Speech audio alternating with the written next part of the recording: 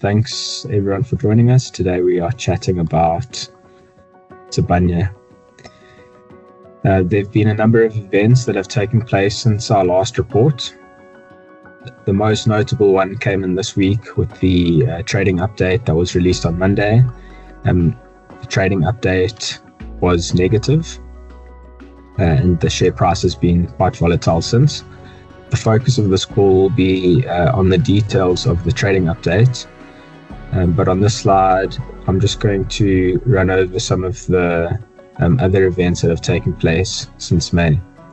So firstly, Sibanye, the lenders agreed to lift the debt covenants temporarily.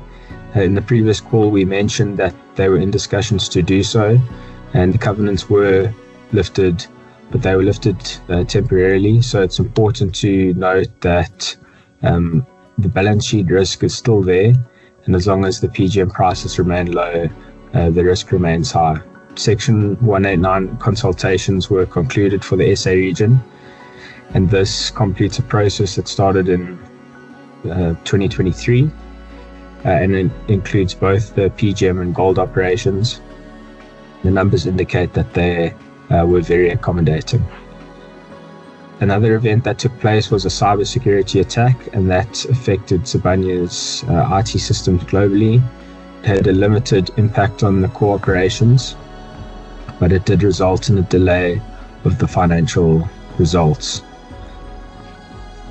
And then they've also secured a €500 million financing facility for the Keliber lithium project, and that completes the full financing requirement for the project and also represents an injection of capital for Sibanye.